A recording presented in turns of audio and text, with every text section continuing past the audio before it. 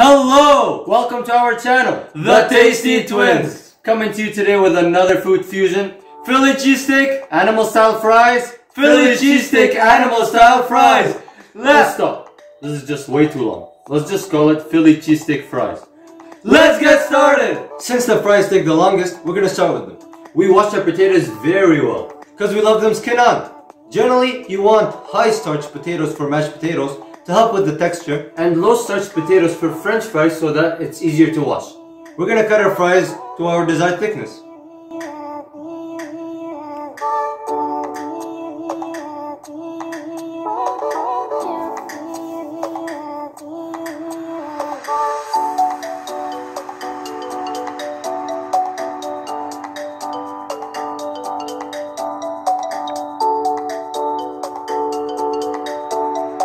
We're ready to boil our fries. As you guys have noticed, my cutting board was actually sliding while I was cutting the french fries, and that is pretty dangerous. An easy fix is for you guys to put a damp towel under your cutting board so it stops sliding. We used yellow flush potatoes, which generally don't have much starch, so they were very easy for us to wash. We're gonna boil the potatoes in salted water with about a quarter cup of vinegar for about 4 minutes until the potatoes soften a bit but are still sturdy. Potatoes are ready. They're still holding themselves, but I can still poke them with my fork. Now we're gonna drain the potatoes and dry them on kitchen towel. Authentic Philly cheesesteak uses cheese whiz, so we're making our own cheese whiz sauce.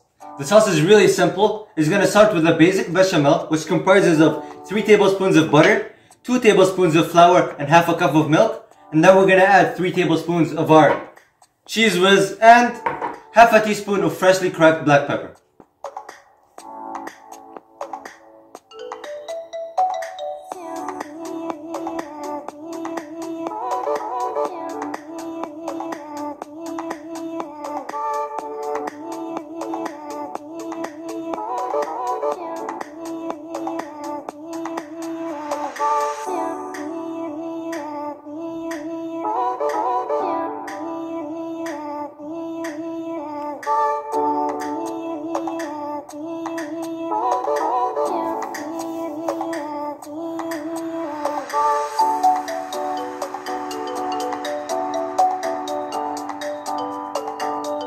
Here are our boiled potatoes, which we've dried. Now we're going to put them in the air fryer on 400 Fahrenheit for 15 minutes. Leave the seasoning until the end so we don't burn the garlic powder. By the way, we're going to season it with salt and garlic powder. Let's cut some onions into wings.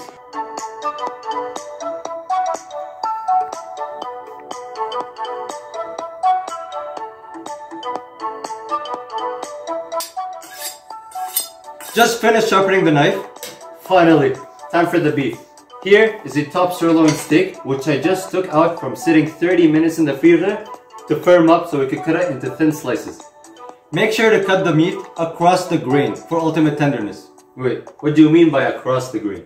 Okay, so grains in the meat are those lines you see running across the meat. You want to cut across those.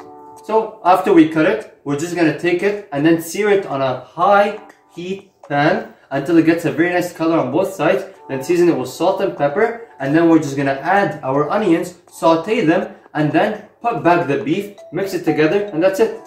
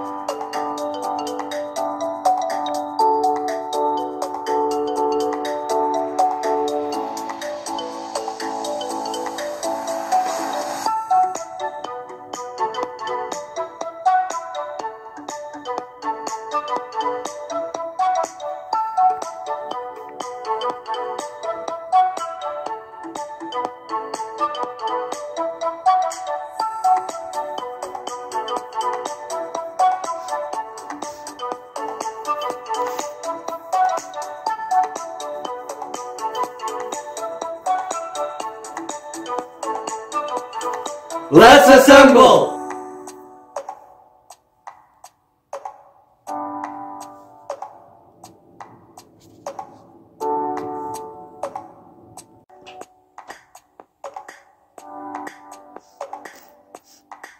Let's taste.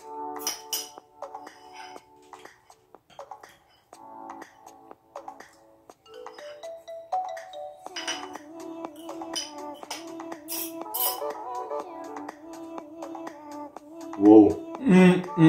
Now that was tasty. Wow, that sauce is perfect. I love how the salty cheesiness of the cheese whiz is perfectly complemented with the extra creaminess from the bechamel sauce.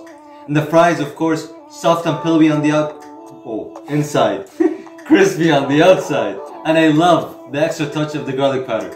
And the beef really is meaty, and the onions really add that richness and umami flavor, and the black pepper really shines through it. Man, those fries brought out the animal in me. Wow. Well, that was it for today. Don't forget to like, subscribe, turn on the notifications bell, and comment down below what you guys want to eat next time. Bye!